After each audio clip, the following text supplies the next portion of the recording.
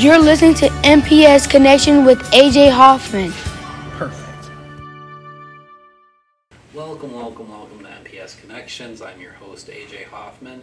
I am joined today by Traci, Speaker-Gerstheimer. How are you today, Traci? Awesome. Good. We are talking today about a little bit about dual enrollment, but more early middle college. And we had some really good conversations, just her and I, about early middle college. So I want to talk about that a little bit today, probably at greater length than most people would care to hear about, but I think it's a really interesting topic and it's important. So Traci, can you kind of start us off? Tell me what's the difference between dual enrollment and early middle college?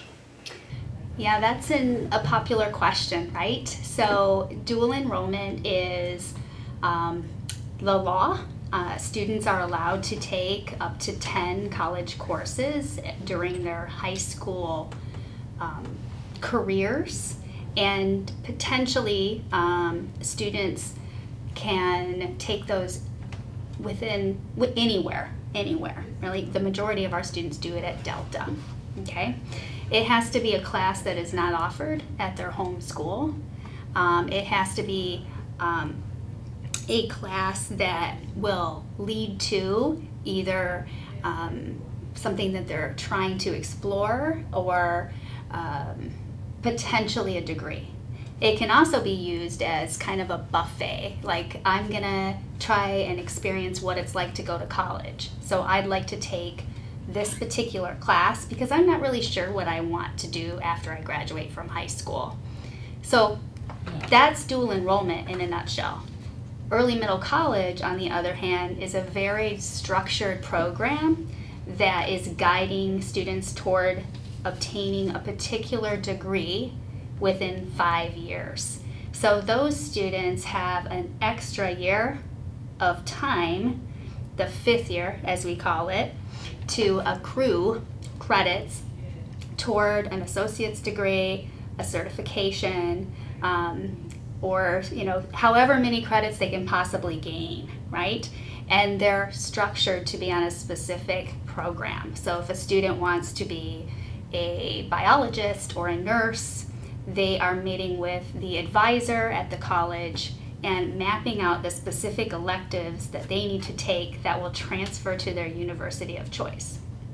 Excellent. Very, very good, encompassing answer. Now, you and I, we interviewed about 12 different students this week who were early middle college students that are enrolled in the program. So this I kind of already know the answer to this question, but I'm going to ask you anyways. What's the ideal student? What does the ideal student look like? So I would say that an early middle college student just needs to be a student that is good at managing their time,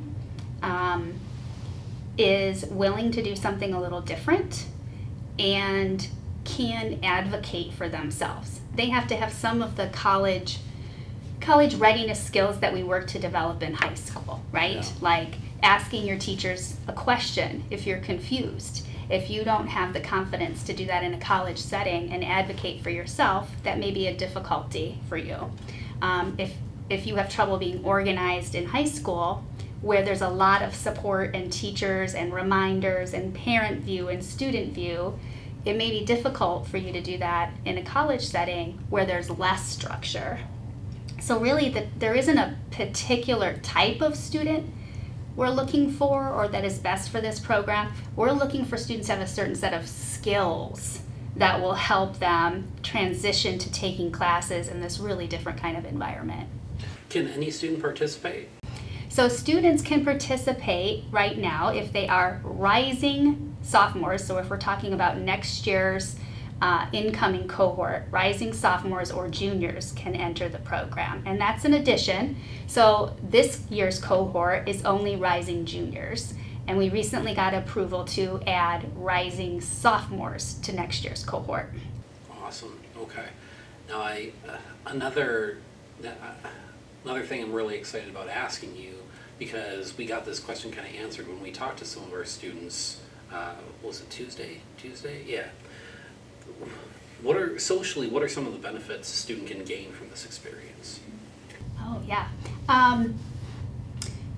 I think that what the students had to say was really, really interesting, because some of them say, I didn't really see myself being in a college environment. Like, I had a hard time imagining what that would be like. And now I find that I really enjoy it. I enjoy connecting with my professors. I enjoy the structure of the class. And I feel more confident knowing that I'm successful in this program right now. And it's increased my thinking about what my possible post-secondary options are. I think in addition to, earning a degree or is earning many, many credits nearly free of charge, there's lots of other like social and emotional benefits for students to do things like this. To go and be in a classroom with different students, because in a community college environment, for example, you might have students who've been out in the workforce for a long time that are now returning, and these students are treated just like college students. Nothing is different for them, and they're interacting with different peers that they wouldn't normally interact with in a high school setting. Is there any ideal field of study that an early middle college student should be pursuing? No, it's open to them to decide. In fact, part of the structure of the program incorporates career exploration.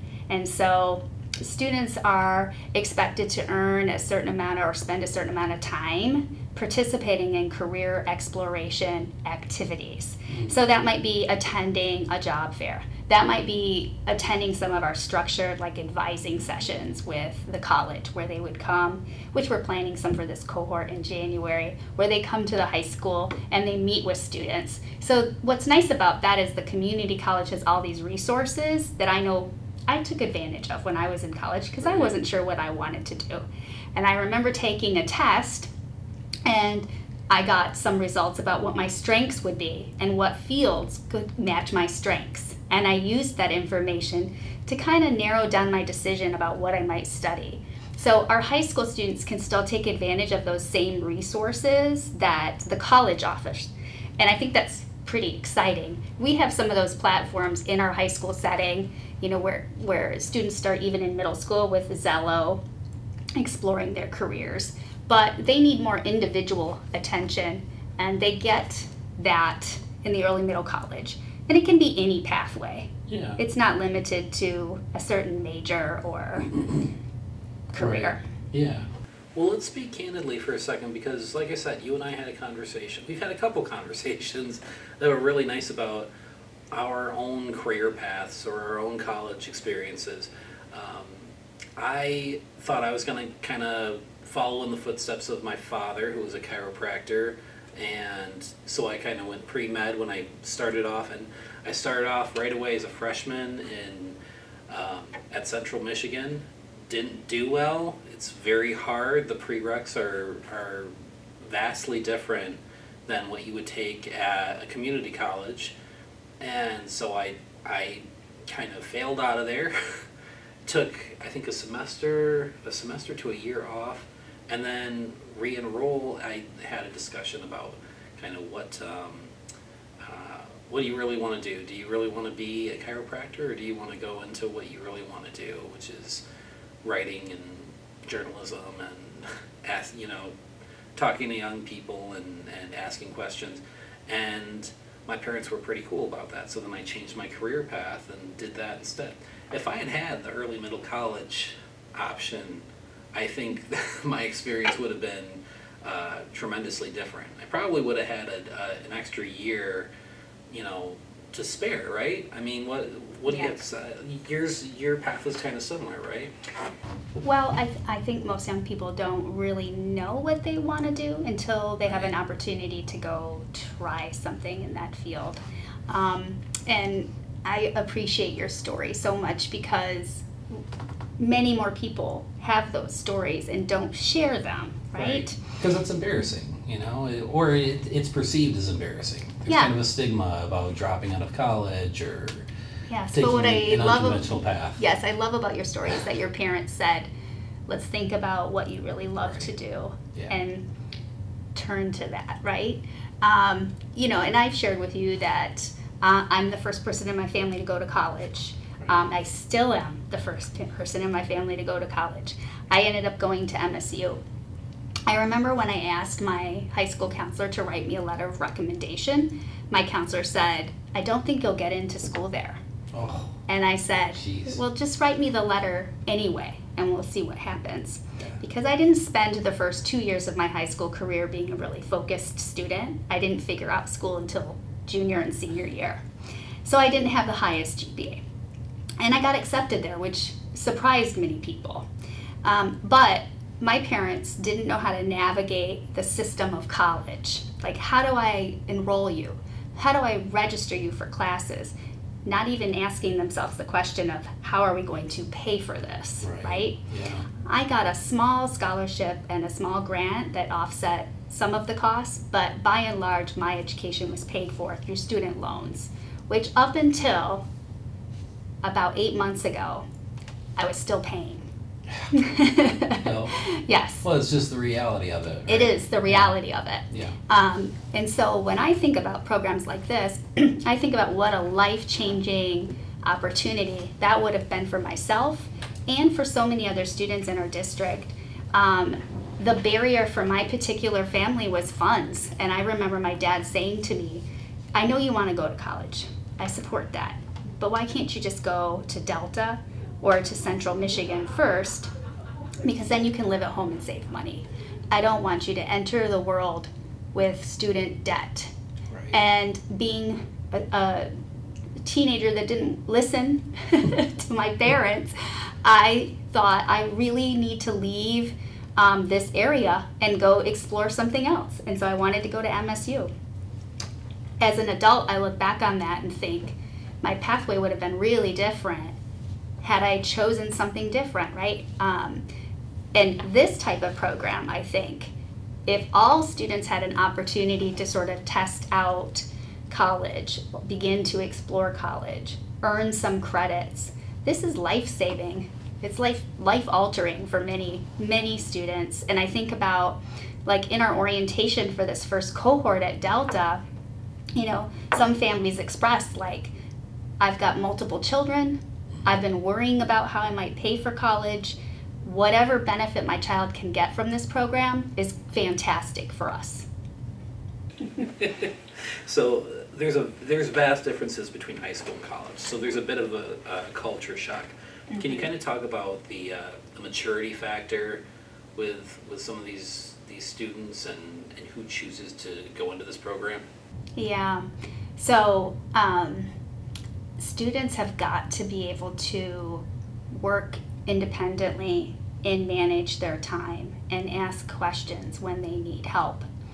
And if you can't do those things or you haven't been practicing those things, I'm not saying that you can't do this program. I think it might be more challenging for you to do this program.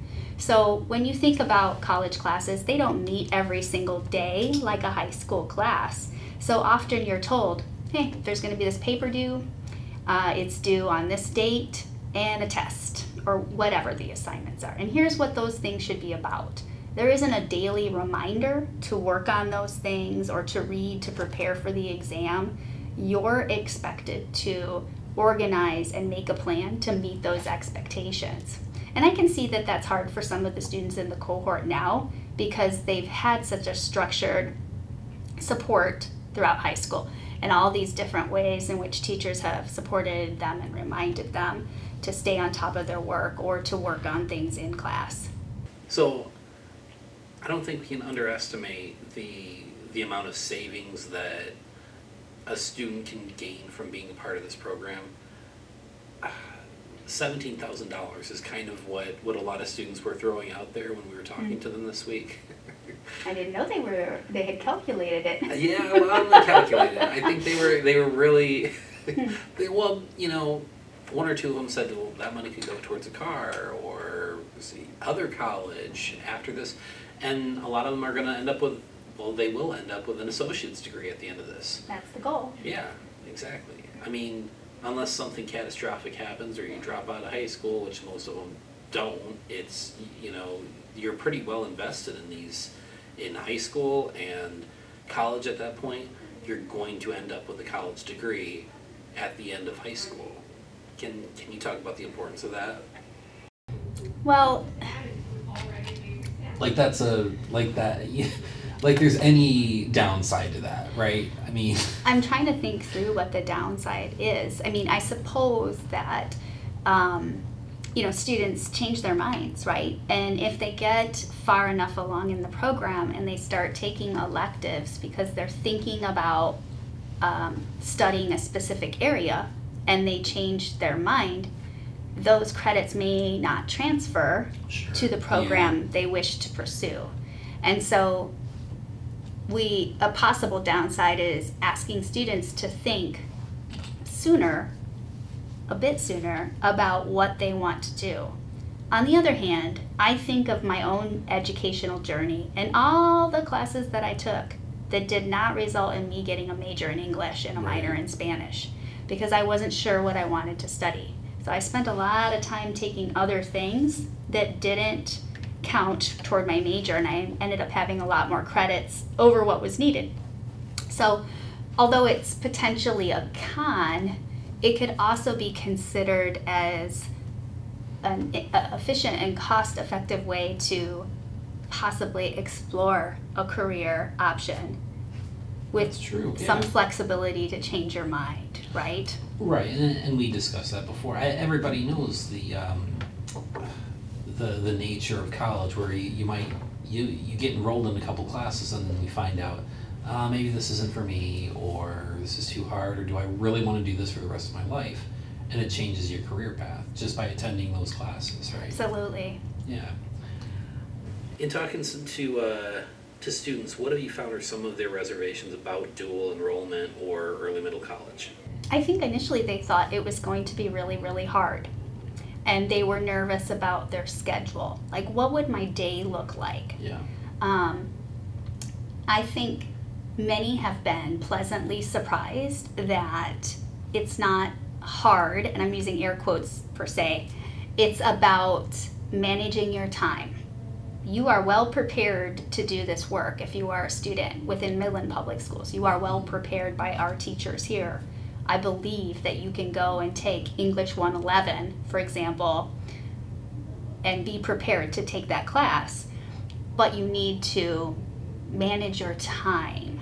The schedule piece, you know, so most of the students have periods 1, 2, 3, and 4, and then they have period 5 and 6 off, and they leave school early and go home or go to their class. Some of them take an online class, some of them have class at the Midland location, some of them have class at the Saginaw location.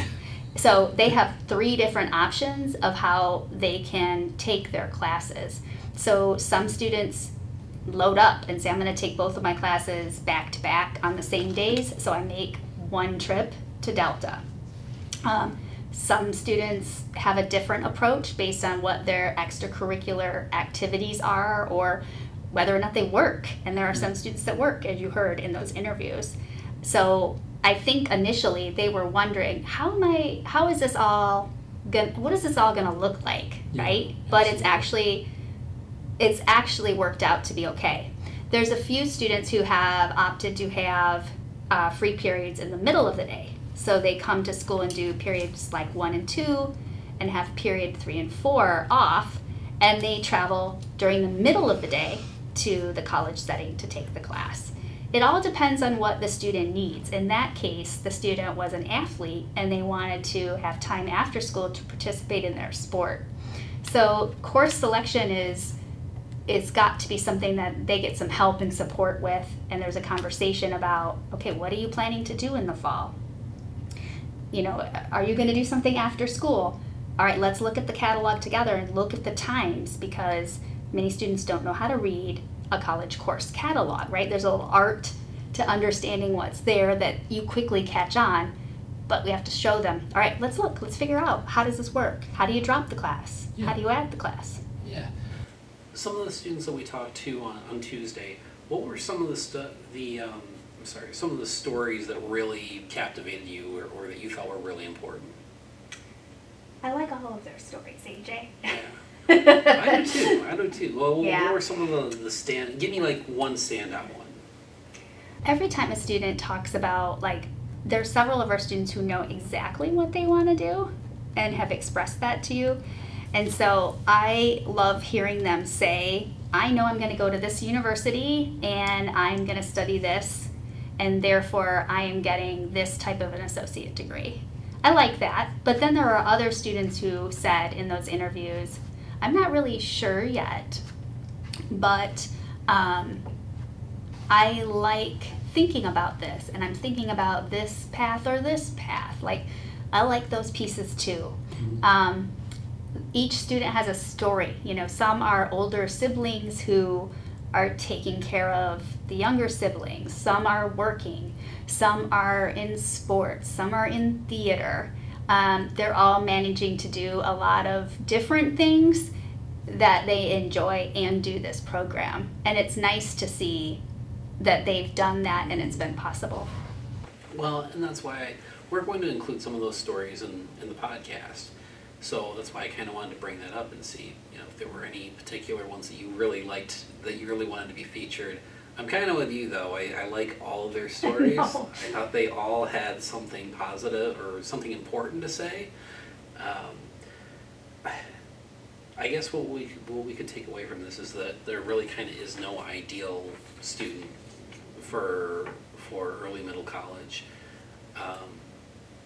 You know, we had one student say that she was very upfront about it. She said she had ADHD, or she has ADHD, and that's a struggle that she deals with every day.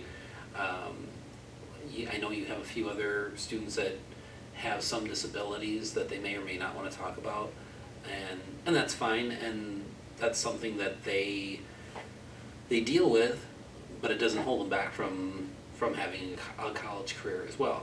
Mm-hmm. There's also students that are heavily involved in extracurricular activities. We had a baseball player that we talked to, and a couple soccer players and volleyball players, and that doesn't hold them back from being a part of the early middle college program as well, right? No, it's just about planning Right. the courses around what their schedule is. I guess that was the key variable. They all kind of had that in common. They all said, look, if you know how to manage your time and you know how to just communicate with your professors and your teachers at school, then things will be okay. It's not any more work than what people are probably thinking. I think a lot of students probably have the perception that you've got this full high school load and you've also got, 4 college classes that you have to take also, and how are you going to be able to manage any time at all? So you're going to school for 15 hours a day every day, and how is anybody supposed to be able to do that, right? Yeah, well, I think sometimes high school students don't remember that you don't go to class every day, Right. in college. Right. So, yeah. It's Tuesdays and Thursdays, Thursdays or Mondays and Wednesdays. Exactly. Yeah. Right. Yeah. That was another, for sure. Well, it was really nice listening to their stories, and it's always nice talking to you too. So thank you very much for being on the show today, Mrs. Speaker-Gerstheimer. I really appreciate it. That was our show for this week. Thank you everybody for tuning in. We'll catch you next time. We hope you enjoyed this episode of MPS Connections. We release new content on the first and third Thursday of almost every month. Do you have an idea for a podcast or other content from around this district? Send it to communicationmidlandps.org. Thanks.